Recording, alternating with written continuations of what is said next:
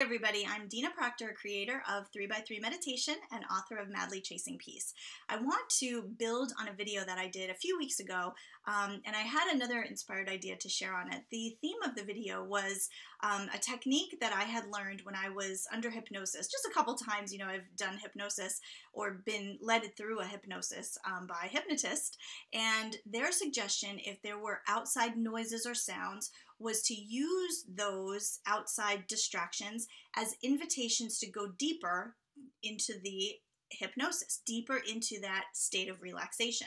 So instead of looking at it as, oh my gosh, that sound is happening or something on the outside is happening, it's going to get me out of this relaxed state, is to use a distraction or a sound as an invitation to actually go deeper into that state. So reframing it, using it as actually an enhancement to your relaxation experience instead of being a distraction from your relaxation experience. So one of the things that I've been bridging this into and in my everyday life is those tiny little annoyances that come up on a daily basis. Maybe it's traffic or waiting in line or feeling like there's not enough time or little tiny things or behaviors of other people or circumstances that we can't control and have a little bit of a minor annoyance factor to them.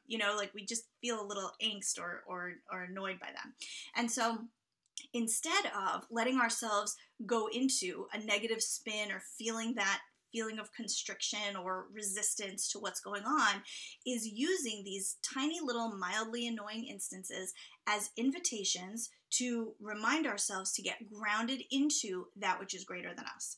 So instead of it being something that drags us out of, when these annoying things happen that we don't have any control over, instead of having that be an excuse that we totally lose our connection to that inner source of power, peace, and wisdom, to use it as an excuse to deepen our connection into that inner source of power, peace, and wisdom. So if you're sitting in traffic and you're feeling annoyed because you're late, you don't have any control over it, and then you get mad at yourself because you should have left earlier and all that whole little, spin starts, is just to recognize, like, wait a minute. What if I just use this as a reminder? You don't have any power to change it anyway, right? So instead of getting upset about it, it's like, wait a minute, let me spin this a little bit.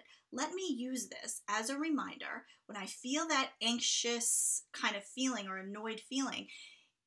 Use it as a reminder to go more deeply into that space of power, peace, and wisdom. Can I feel connected on the inside no matter what's going on the outside?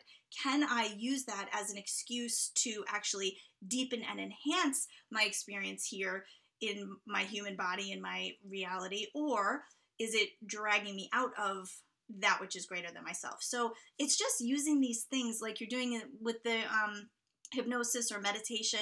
When you're in that and outside noises are happening, instead of letting them drag you out, allow that to be the invitation to go deeper. And it's the same thing with these little mildly annoying circumstances. Like, let me use this as an invitation to remind myself that something greater than me is going on here. I am connected to something so much greater than this tiny little situation going on here.